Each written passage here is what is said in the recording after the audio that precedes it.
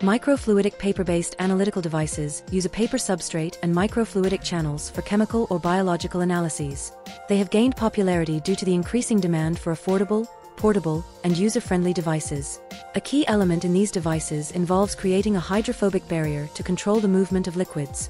In this video, we will demonstrate one method to fabricate a paper-based device using wax ink and tape as the hydrophobic barrier, with filter paper as the substrate.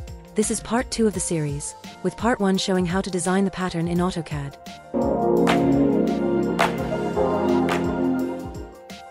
In this video, we will be going over how to print the pattern from AutoCAD using a wax printer.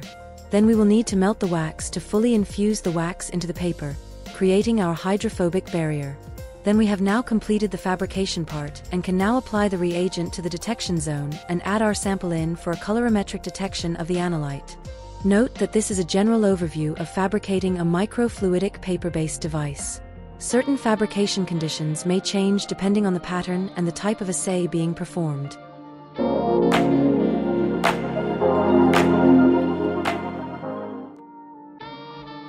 Once the design is completed on AutoCAD, we will have to export our design into a PDF file, ensuring the dimensions are correct. First, click on the top left corner, on the AutoCAD logo, to open the drop-down menu.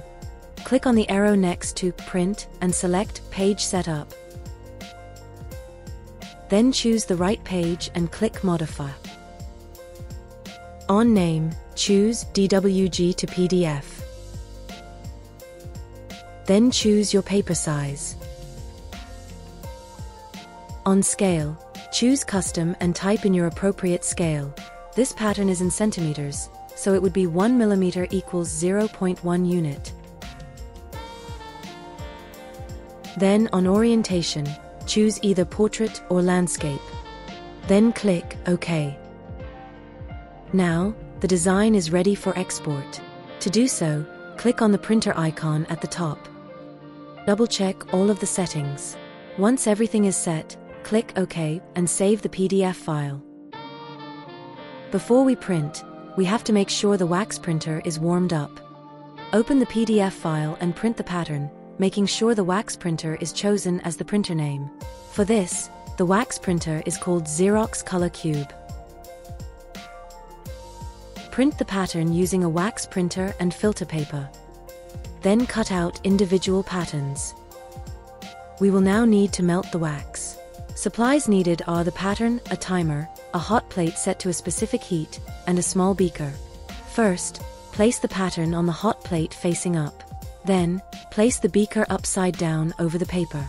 Using the timer, leave the pattern on the hot plate for a specific amount of time, then remove from the hot plate. We will now seal the back. To do so, you will need an adhesive laminating sheet, scissors, and the pattern. Peel open the adhesive side of the laminating sheet and place the back side of the pattern onto the laminating sheet. Make sure there are no wrinkles and air bubbles.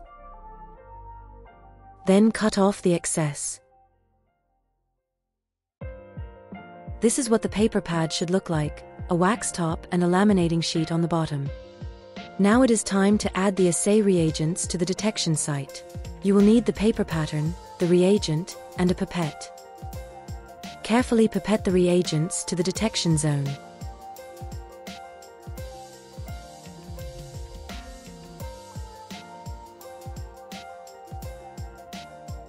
Let the reagents fully dry before continuing to the next step.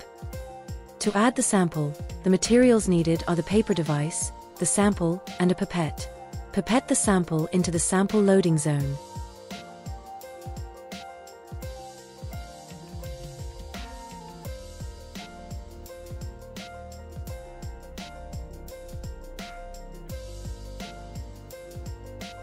Watch as the sample flows to the detection center and reacts with the reagent. The reaction will produce a color that is visible with the eye.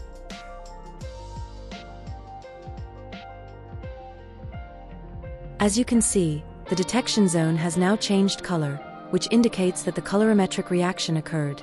The intensity or hue of the color change directly relates to the concentration of the analyte.